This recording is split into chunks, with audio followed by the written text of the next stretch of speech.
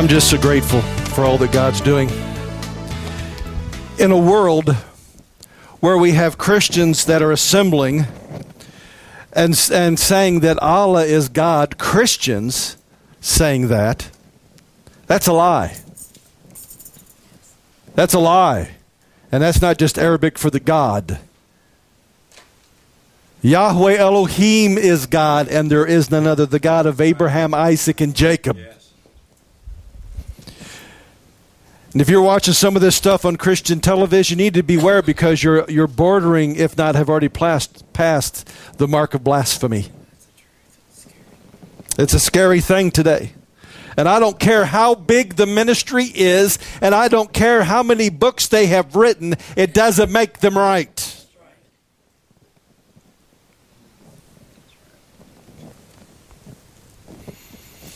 We're still on the fire of God.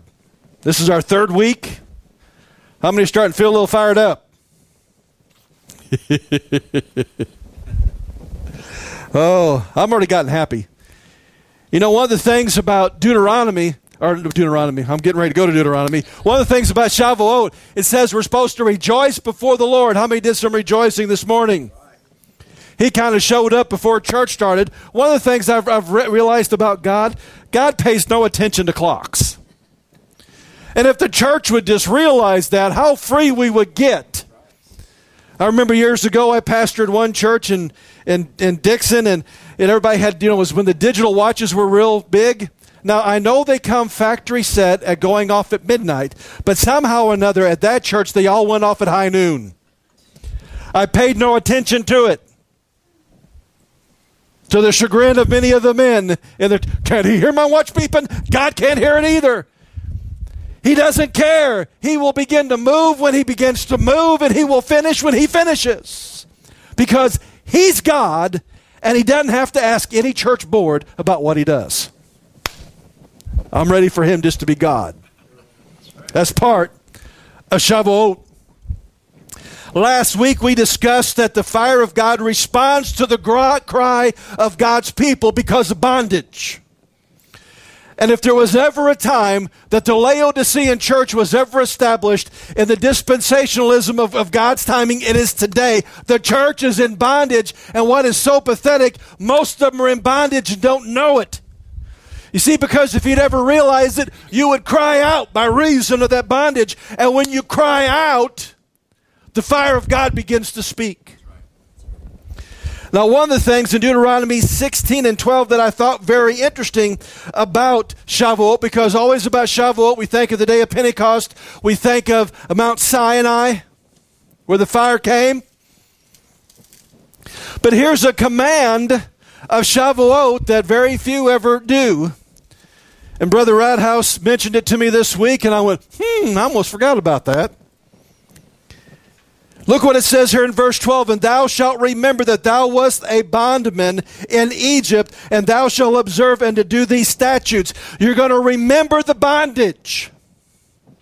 Shavuot is about remembering what God delivered you from and gave you the fire to get you out of. You see what the devil loves to do? He loves to get you to where you forget what the bondage was. And if you forget what it was and what it felt like, you'll wander right back into it. And for some of us, we have been in bondage for so long that it's the only place that feels like home. Tyranny of the familiar. Why do people stay in abusive relationships? That's all they know, and nothing else feels right to them. That's why we need to be born again. I need to be born out of bondage. I was not created to be a bondsman in Egypt. I was not created to be under the slavery of the Pharaoh without, nor the Pharaoh within. Right. You say, why is this so important? How many know the first Shavuot was because God had freed his people from a physical Pharaoh? The Shavuot, after the resurrection of Jesus, he had freed them from a spiritual Pharaoh. In the last days, that physical Pharaoh and the spiritual Pharaoh become one. And we have got to be set free from the final Pharaoh. And it's going to take the fire of God to do it. How many know that when Jesus comes back on a white horse and he comes back in the valley of Armageddon, he ain't going to be blowing kisses. There's going to be fire in his eyes, and the word of God's going to come forth out of his mouth, and it's going to devour the armies of the Antichrist. Well, if there's fire before and fire then, how about some fire now? I'm sorry, I'm already happy this morning. Woo! Chuck, I'm taking your line. This word bondsman in the Hebrew, habed. Now, it's used many times in the Word of God. It means slave or servant. It could be bondservant, even a prophet or someone who is a servant of God. But in this context, you were a slave to the occult powers of this world. How many know that there is a nexus of evil? We had a president talk about the axis of evil, but there is a nexus of evil. It follows the line of Ham. Want to know his sons? Turn to your neighbor and say, he wasn't kosher. Neither was any of his children. One of his sons, Mizraim, took the occult knowledge that was contained in the heart of Ham when he was on the ark and founded Egypt. Cush, the father of Nimrod, co-founded Babylon. And those two places became nexus of occult power. And if you follow down through history, we can look at the idol in the vision of Nebuchadnezzar. It started in Babylon. We see it in Egypt. We see it in Greece. We see it in Rome. And by the way, it's still in Rome. It's the greatest nexus of occultic power. How many know that there were two great occult libraries in the earth? When the Roman Church split, and there was the Greek Orthodox in Alexandria, and then there was the Roman Catholic in Rome, they had the two greatest libraries of all secret knowledge, arcane knowledge on the planet. Alexandria fell, and the Library of Alexandria burned to a crisp, but the Vatican remained untouched. Where you have systems like this, you will have a multiplicity of principalities within those systems. Now, in many places, there's a principality over America, but there's also principalities over different sections of America. There's an amalgamation, especially when there's a nexus of occult power like there was in Egypt. There were multiple principalities carrying forth the work that Lucifer started in Babylon, and it was to enslave God's people. You know, I'm kind of frustrated because, you know, some of the Christian publishers that I've enjoyed, I know there's been a lot of shaking and baking going on with a lot of who owns who anymore in the earth. And did you know that there are a lot of Christian companies, publishing companies, that are no longer owned by Christians anymore? That I've heard complaints from some of my students that run Christian bookstores that says, I can't have a credit line with so-and-so publishing anymore because they send me books on Buddhism and Zen, and I've got to take those too because that's their parent company. And it's their parent company loaning me the money to be able to carry the books, and then they're saying, I've got to carry these too. I think we need to begin praying that some of our publishing companies and some of our record labels get free of Babylon, get free of Egypt. Because there's a tainting right now that's weaving through a lot of the Christian writing, that's weaving through a lot of the Christian music, because it goes back to who's on the board. Who's the ones that own it? In the body of Christ, there's only one person supposed to own it, and it's the Lord Jesus Christ. And if every person on that board, I don't care how slick they are with finances or with making money, if they have not bowed the knee to Jesus, they do not need to be there. Because it contaminates, it brings the influence. It brings the body of Christ back into bondage. And one of the reasons why Babylon was able to be built, one of the reasons that Egypt was able to be built, it was built on the backs of God's people. I want to build the kingdom of God and not the kingdom of darkness.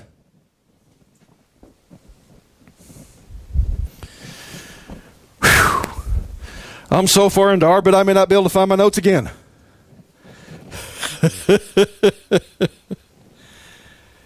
It's amazing, Shavuot.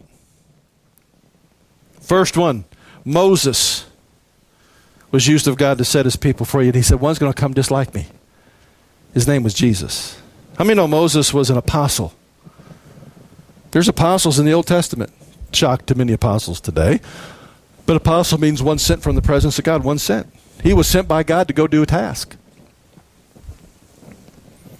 There's also another one who came from the presence of God, who has seen the Father. His name is Jesus, and he came to set us free. But guys, remembering the bondage and our need for God to deliver us may very well be the divine mechanism to stir the coals of God's fire within. I need him. I need him moving. I need him doing. I can't do it on my own. It is impossible unless God builds the house. Those that labor in vain. And some of the greatest edifices right now in the body of Christ all labored in vain to build them. I'm hearing people ask too many of the wrong things as we begin to branch out and talk about revival and different things. They want to know, do you own your own building? And how big is your building? And do you have this? And do you have that? Who cares? What I want to know is the fire of God there? Are the people free? What good does it do to have the first assembly of Egypt and have 200,000 there, all in bondage, running after whatever Egypt wants them to do so that Egypt can get rich, or to have 5 that are free and on fire? That's right. We need to understand today, why do we need to remember the bondage? Why does it stir, when we remember it, why does it stir the coals? Number one, it kills pride. Pride before God will suffocate the fire of God within. Pride in any area of your life. Pride is what caused Lucifer to fall, and it is the chief mechanism that he uses, that he can actually, he got 1/3 of the angels who were looking at God face to face, and they said, no, we like Lucifer better. Now that was the original stuck on stupid. But could you imagine the pride that did that? If pride was able to do that in the lives and the hearts of angels that beheld the Father's face, what is pride going to do in you? If any man boast in anything, let him boast in the Lord. I've seen great men of God get caught up in what they were doing in the body, and they suffocated the fire of God within. Humility before God, recognizing I need him, will connect us to God's fire and cause the breath of the Holy Spirit to begin to blow upon the coals. James reminds us of this in James 4:5-10. He said, Do ye think the Scripture saith in vain that the Spirit that dwelleth in us lusteth to envy? But he giveth more grace, wherefore he saith, God resisteth the proud. God resisteth the proud. God resists the proud. He pushes it back. He pushes it away from the fire. He pushes it away from everything near his throne. But he gives grace to the humble. And it's with those words, gives grace to the humble. Therefore, submit yourselves to God. If I pull down the pride and I break its back in my life and I humble myself before God, then and only then can I resist the devil. Because only in humbleness, in humility and brokenness can I submit myself therefore unto God. Then I can resist the devil and he will flee from me. Why? He can't connect to humility. He can't connect to brokenness. One of our secret weapons, guys, in spiritual warfare that absolutely freaks the devil out. Now, he's seen it happen 100 billion times, but every time it freaks him out because he can't comprehend it. He gets a guy all puffed up in pride, gets him all in bondage and everything else, and the dude starts to repent. And the devil says, "Say what?" It's something beyond his comprehension. He can't do it. He can't comprehend it. He can't wrap his head around it. He can't understand it one bit. And the moment you do it, he freaks out because he can't connect with it. What are you doing? Don't you realize what I've made you? Don't you realize how big and puffed up you are? Don't you realize all the work I put into you, putting you in all this bondage and making you think you're somebody when you have all my chains all over you and you're parading around saying, I'm somebody, and you're all in these chains and how blind I've made you. But all of a sudden you start humiliating yourself before God, humbling yourself before God and saying, God, I repent of this. The devil freaks out. He can't understand it. It is beyond his comprehension. It is one of our greatest secret weapons. No wonder today, from pulpits in America, they're saying there's no need to repent. Why are they preaching that? Because the spirit that is empowering them cannot comprehend repentance. We take the grace of God and now they're shaking the grace of God in God's face in rebellion, saying, I can do whatever I want to do because there's grace. That kind of grace will send you to a devil's hell. God will reject it. Look what he says here, verse 7. Submit yourselves therefore to God, resist the devil, and he will flee from you. Draw nigh to God, and he will draw nigh to you. Cleanse your hands, ye sinners, and purify your hearts, ye double-minded. Be afflicted, and mourn, and weep. Let your laughter be turned to mourning. Let your joy to heaviness.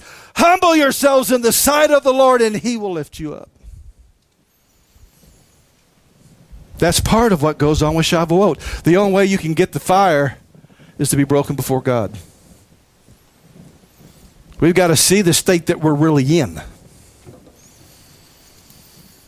You know, you can't cry out for a deliverer until you get this epiphany that you need deliverance.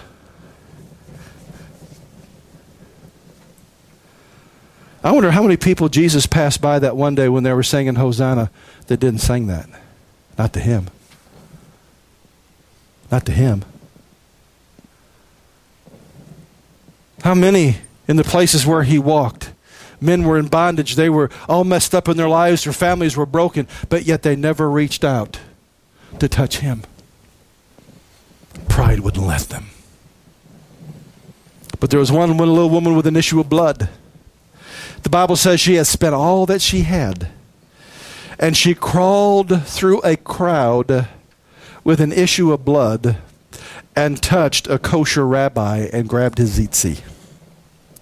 Did you know by the laws of Moses she could have been put to death for that?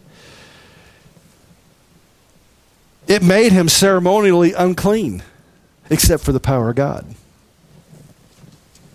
She was desperate. She knew she was broken. She knew she needed help. She humbled herself before God, and she said, why did she grab his tzitzit? No, the hem of his garment, that's the tzitzit on his talit. Why did she grab those? Because Malachi had prophesied that when Messiah comes, he will come with healing in his wings, and the wings are the wings of the prayer shawl. And if you know anything about a true tzitzit, and by the way, the stuff that you buy from Messianic stores, if it doesn't have a blue cord, it's not a tzitzit. Because who's the blue cord? Jesus. And what does it all matter if Jesus isn't interwoven into all of it? But she grabbed onto the commandments of God. She grabbed onto the name of God. She grabbed onto the promise of God, all intertwined with Jesus. And virtue flowed out of him into her because she humbled herself. She knew she needed deliverance. And the moment she reached out and grabbed, it came.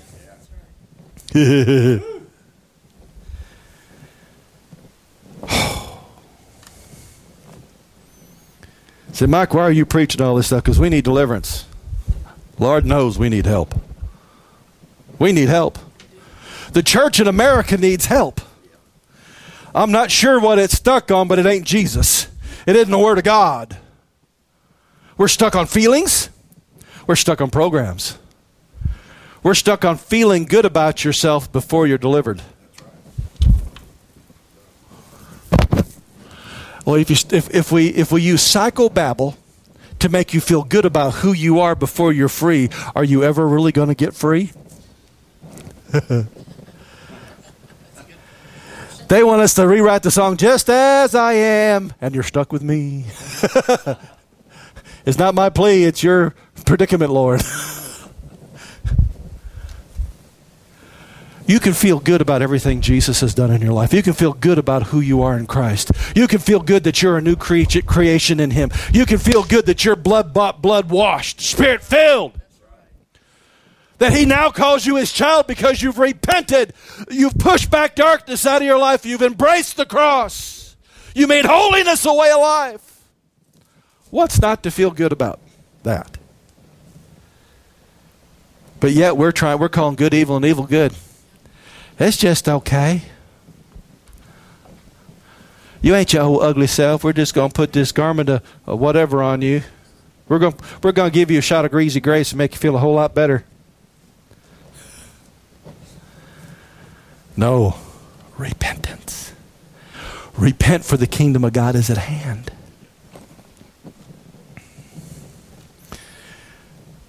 I believe there are a good number of God's people beginning to cry out by reason of the bondage. I can't stomach what I see on a lot of Christian television. Not only that, I can't stomach a lot of what I know goes on behind the curtain. Come on.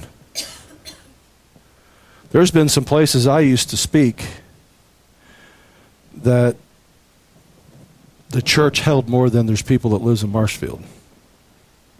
But I also know what went on behind the curtain. I couldn't stomach it anymore. Couldn't stomach it anymore. I'm tired of seeing preachers looking around and seeing, which Rolex do you have? Amazon.com, baby. I don't mind having a $500 watch if I pay $49.95 for it.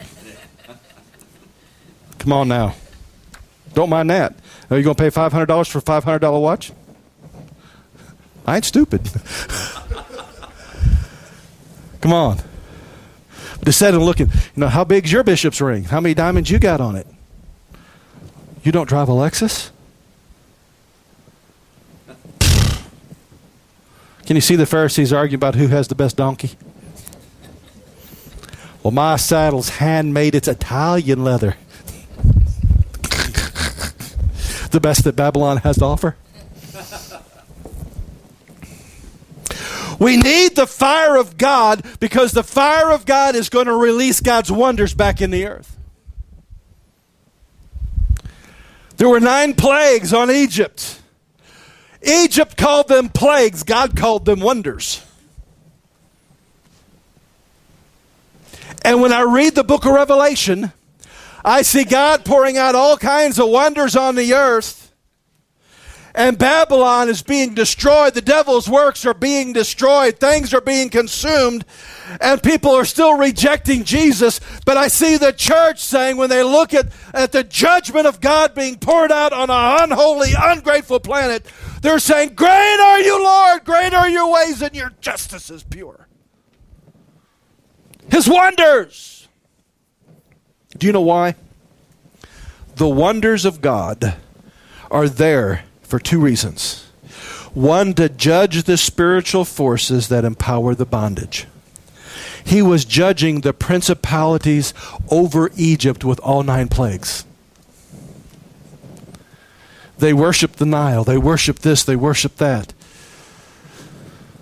He judged them. True wonders in this day. Do you know that right now this morning, if you received a healing, it was because God was judging the spiritual force that caused that sickness or disease in your body? He judged it and said, I break your power. At the same time, he was releasing grace towards you. When God judges the devil, grace flows to his people. But if I won't let God judge the devil, then I end up in judgment. You either have grace, true grace, or judgment. For God to set his people free, there's going to be some shaking going on, some signs and wonders, not only as far as what we call signs and wonders, but some national ones, some global ones, because there are men on this planet that have set themselves up as gods. It has been that way since Nimrod, who ascended to become a god, the sun god. They believed that he had secret power, and we have seen it in Japan. You can see it throughout Asia. You can see it in Rome and Greece and Babylon. You can even see it in Judah.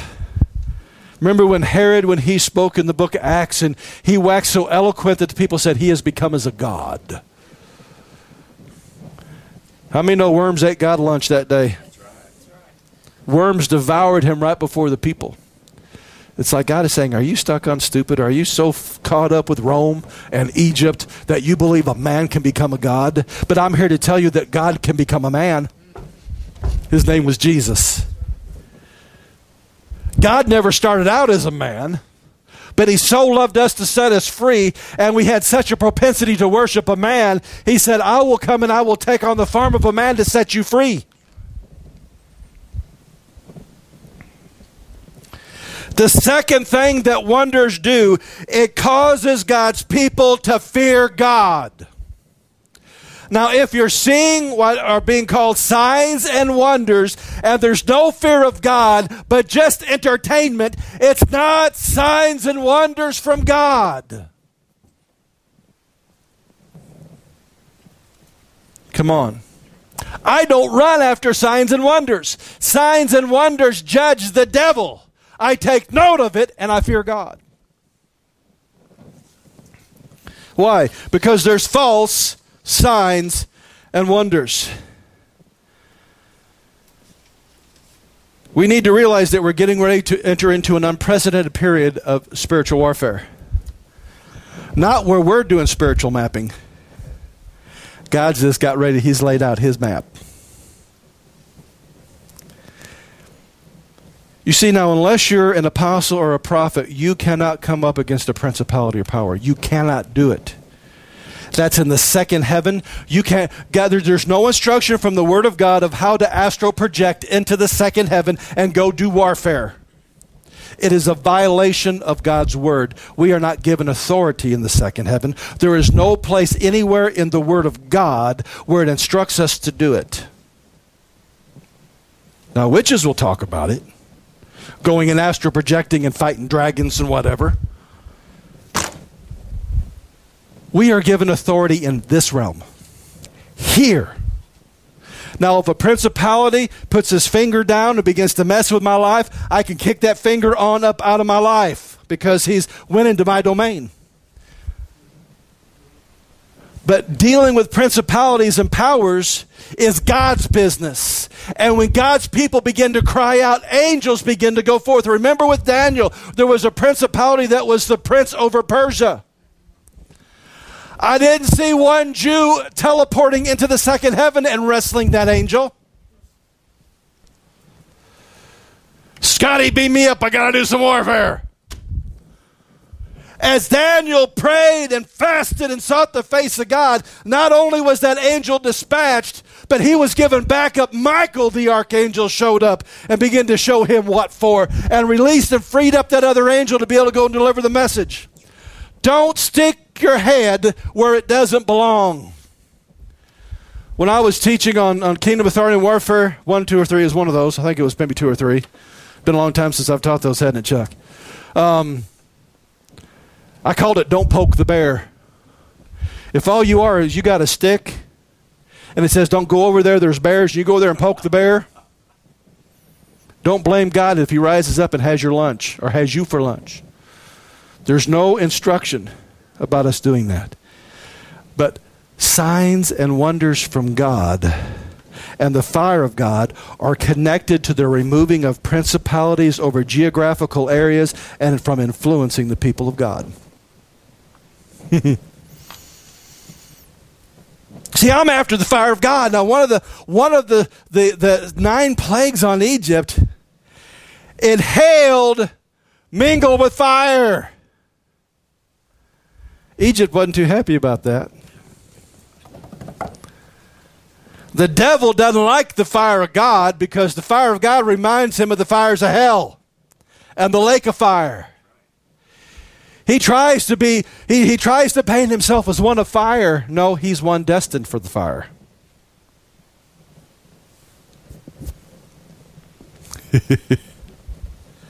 God's getting ready to displace some principalities and powers over America, some principalities over Marshfield. If you really knew what goes on in this community, it would make your hair stand on end. The things that are going on in homes and in the streets at night. The things Christians and deacons and pastors are involved with when nobody can see what they're doing would make your hair turn gray prematurely. We need deliverance. We need the fire of God. We need the fear of God. We need holiness.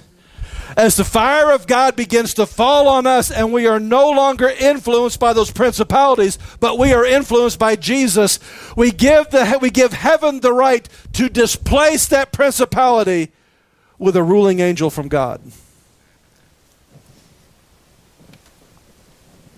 When righteousness is over the land. Now we also need to realize not all signs and wonders are from God. Let's go to Deuteronomy 13 because I want to spend a little time here.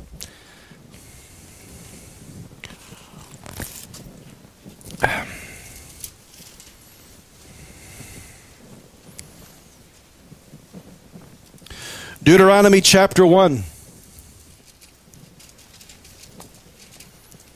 Or chapter 13 starting with verse 1, I'm sorry. I'll get it right here in a minute.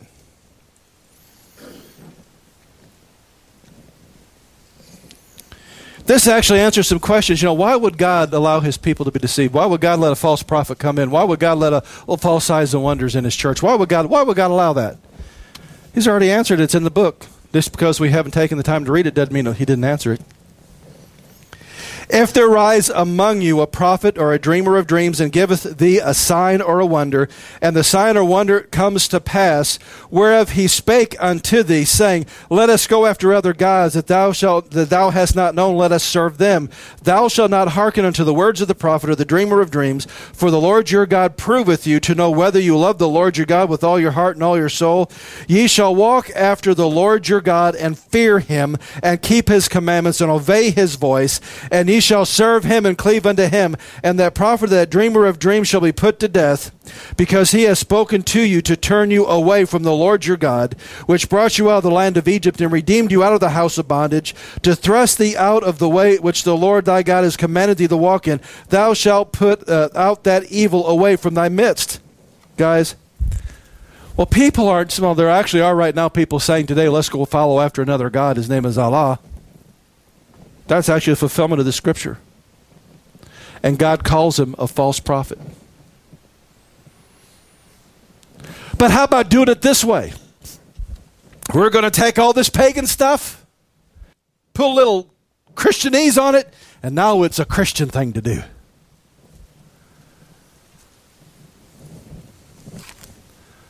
Always study the origin of what something is. Be good, diligent students of the Word of God. Where do our holidays come from? Holiday is a slurred word. It was originally holy day. You see, the devil has his holy days, God has his holy days, and never the twain shall meet. But if you do them as unto the Lord, God's already said in the Torah, said that's an abomination. Don't take the way of the pagan and do it unto me. It's an abomination. But now, you know, it's now Christian to have tattoos. Because it's cool. No, it's just being a fool. In our history of Christianity, paganism was dismayed that as Christianity began to take hold in America, tattoos stopped. Because in Torah it says, thou shalt not get a tattoo, for I am the Lord. How much more plain do you get than that? All you need is boom, boom, boom, boom in the background when you read that. Why? If you read the literature of the ink community, those who are into tattoos, it is religious. They say that a true tattoo artist is a shaman that is releasing something in your soul as he paints your body. It's an alchemy working. It's trying to turn that which you perceive as lead somehow or another you into gold. When God is saying the only way to get gold in your life, real gold, is have it tried by fire in my presence.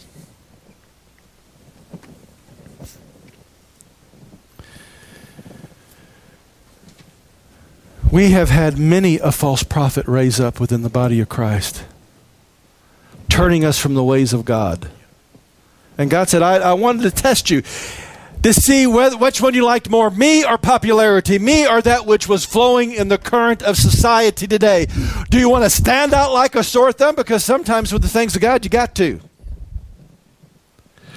How can we be a witness if we're no different than those in bondage? Well, here's the reason. You get to do all this junk that they're doing, but I'm happy. Maybe deceived. We are having false prophets get up and say that there's no more thing as sin. There's no need to repent. There's no commandments of God. There's no ways of God anymore. You can just do what you want because of the cross. God calls them a false prophet. That's right.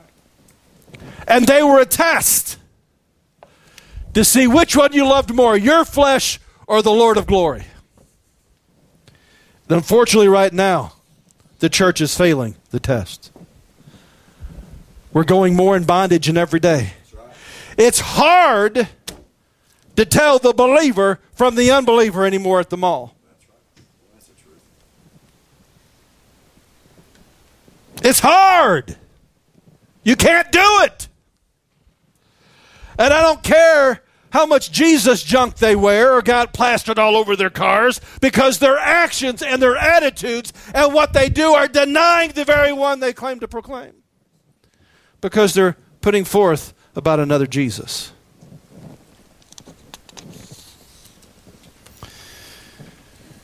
Hear me and hear me well. Believers do not chase after signs and wonders. Now, it's interesting to me that when signs and wonders begin to happen, the sinners can't get in there because they got to go through all the angry Christians that are having to stand in line. If you want to find a sign and wonder, you should simply be able to look behind you and see the works of God in your life.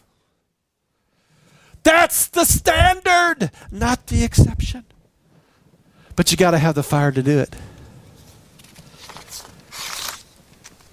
Let's go here to Mark chapter 16, verses 15 through 18.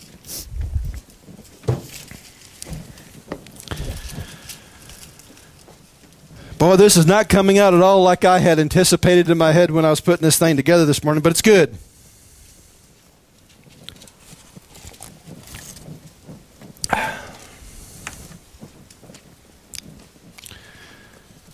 And he said unto them, go ye into all the world and preach the gospel to every living creature. He that believeth and is baptized shall be saved, but he that believeth not shall be damned.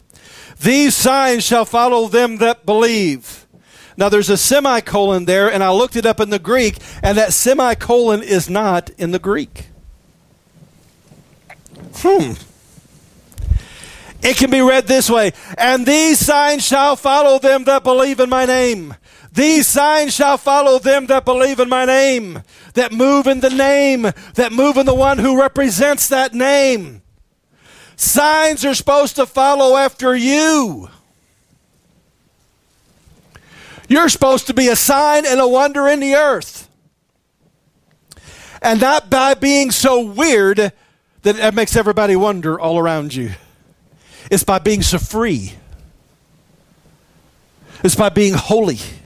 It's by having the blood of Jesus cleanse you of every sin. And you go through things that normally would drive people crazy, and you go through it with the praise. You've learned that praise is a weapon. That's one of the things we've been trying to teach you. Praise is a weapon. We think, well, I don't feel like praising this morning. Great.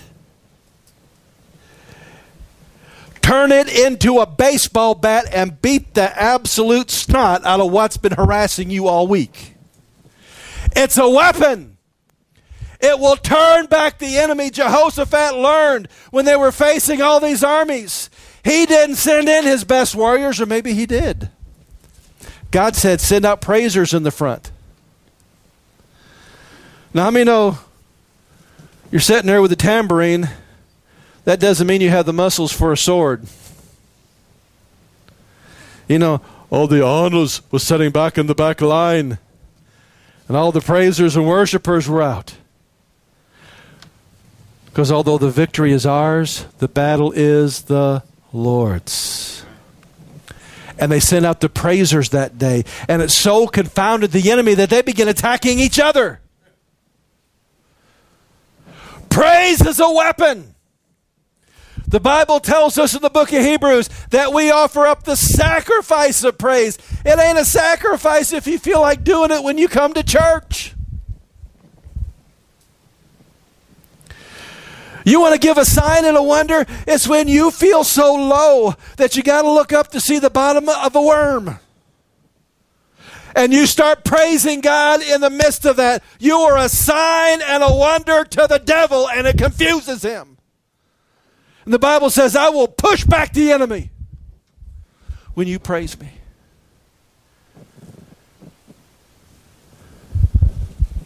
Sometimes you can't even pick up the sword of the Spirit until you at least get some praise out your mouth when you don't feel like it.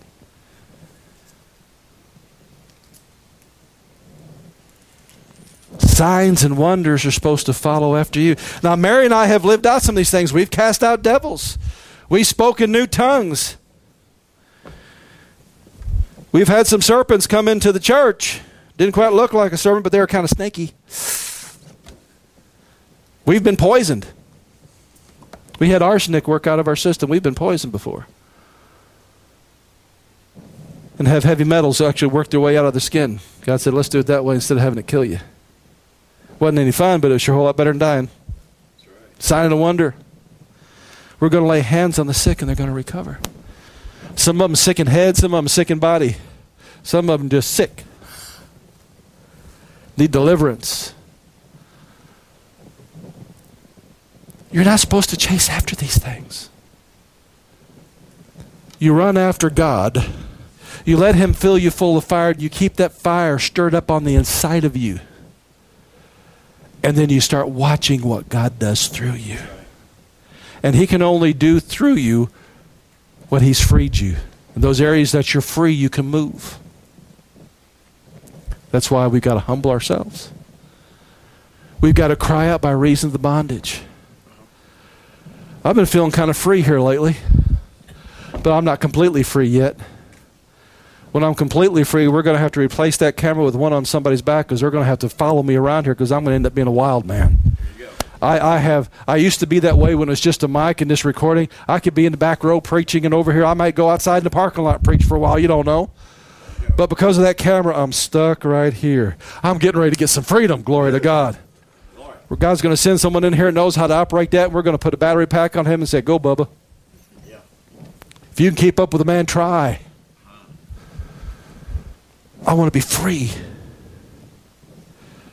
I seek after freedom. I seek after the fire of God. I seek after His face. I seek to know Him. I seek to know His ways.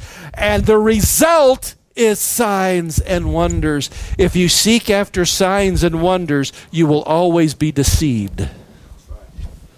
Because in the last days, Jesus warns us there will be signs and wonders that will even deceive the very elect. Why? They start running after signs and wonders. Signs and wonders knock out principalities, begin to burn stuff out of your life. But for those in paganism, it gets their attention. It ought to be old hat for you. Our attitude is, you want to see some signs and wonders, get about 20 of us together praising God and seeking His face. We'll get you some signs and wonders. Somebody in Buddhism comes in, they're going to get a wonder, all right. God's going to do something to get their attention.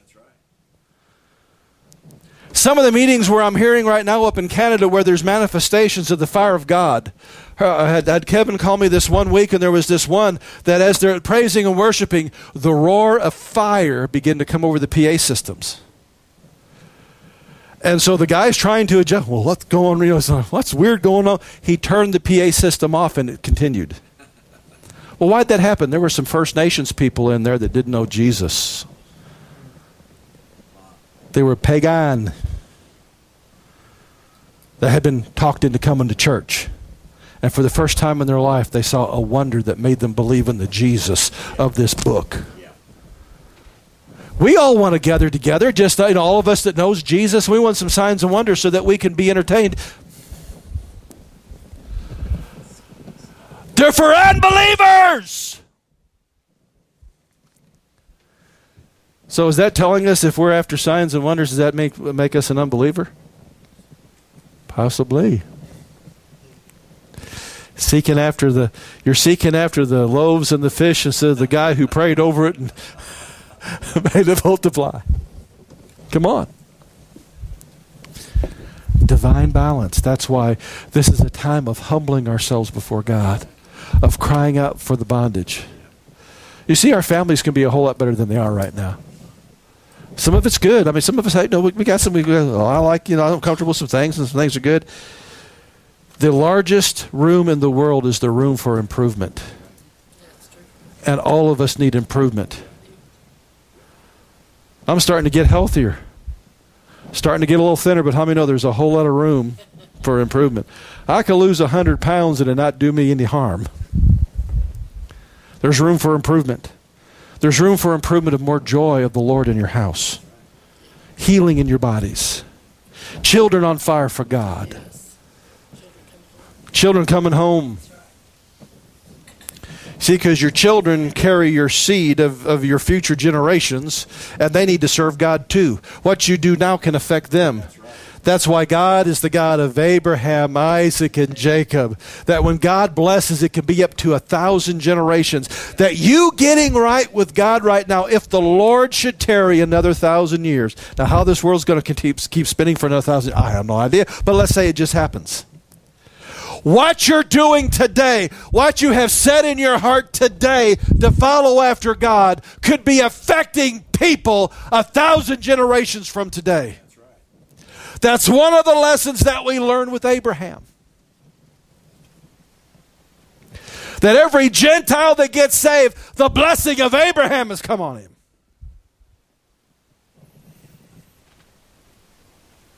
All because thousands of years ago, there was one dude named Abraham that God said, yo, all that stuff in Babylon, that ain't the way. I'm the way. There's no other God but me. And he said, sure, I'll do it. I'll leave my family business that I was getting ready to inherit, that I've trained my whole life for. I'll walk away from all of it just to know you, the real God. And it's so blessed, Yahweh, that he said, why don't you just go ahead and let the world call me your God? And to this day, he's known as the God of Abraham, Isaac, and Jacob. If he can do that, what could you do? What could you do?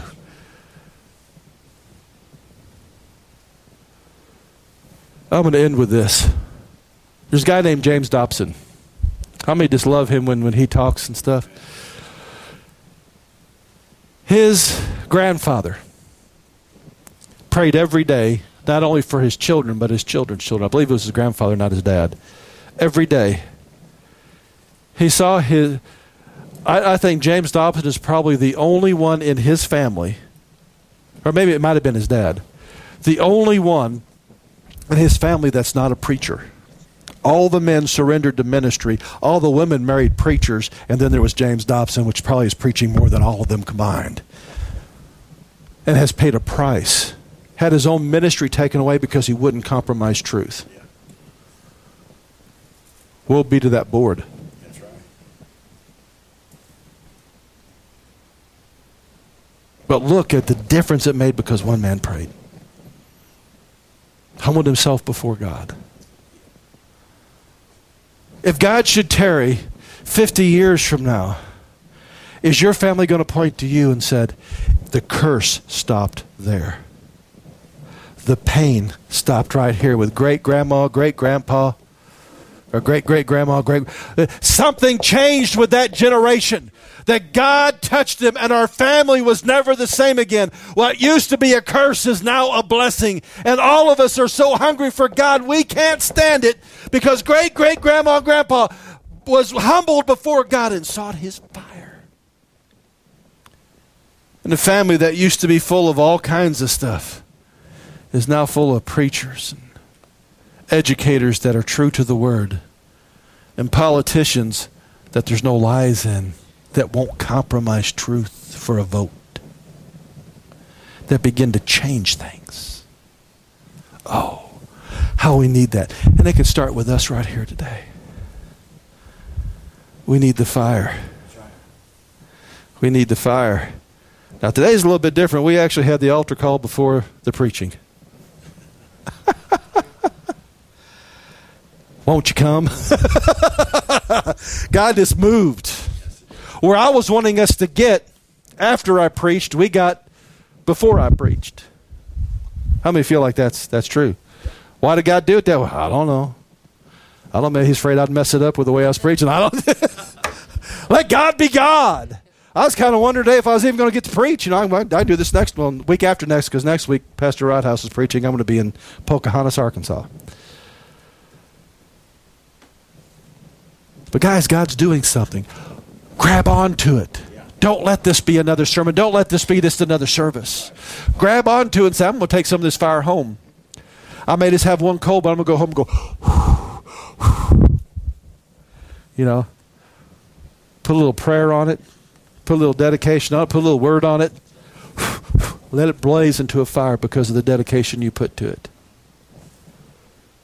Because God's doing something. He's doing something right here, right now. A year from now, if we do what we're supposed to do, what a difference it's going to make in Marshfield. I'm waiting for teachers to say, you know, the state requires me to teach evolution, so let me teach you about the goofy concepts of evolution, how it's not true. Man thinks he comes from a monkey, and a monkey thinks he came from an amoeba. And I talked to the apes out at the Springfield Zoo, and they don't think so. Come on. It's time to see things change. And how do we get things to change? Change me, God. Change me. Change me. Change me. And then let what you do in me change the world around me. Father, make it so in this day and this hour. Father, I just loose an anointing right now. Father, that which you have begun in this place of us entering into a new level of consecration, a new level of dedication, a new level of brokenness before you, that we could understand your holiness and understand your fire, Father. Father, right now, I just pray over, Father, I blow the breath of prayer over the coals that you have stirred today. And Father, I believe that they're not going to dim this week, but you're going to increase them. That we're going to catch the devil at his tactics and begin to use them against him. Let us be ever so aware of the tactics of the enemy, the ones that so easily beset us. And Father, turn those stumbling blocks into stepping stones this week, we ask. In Jesus' name.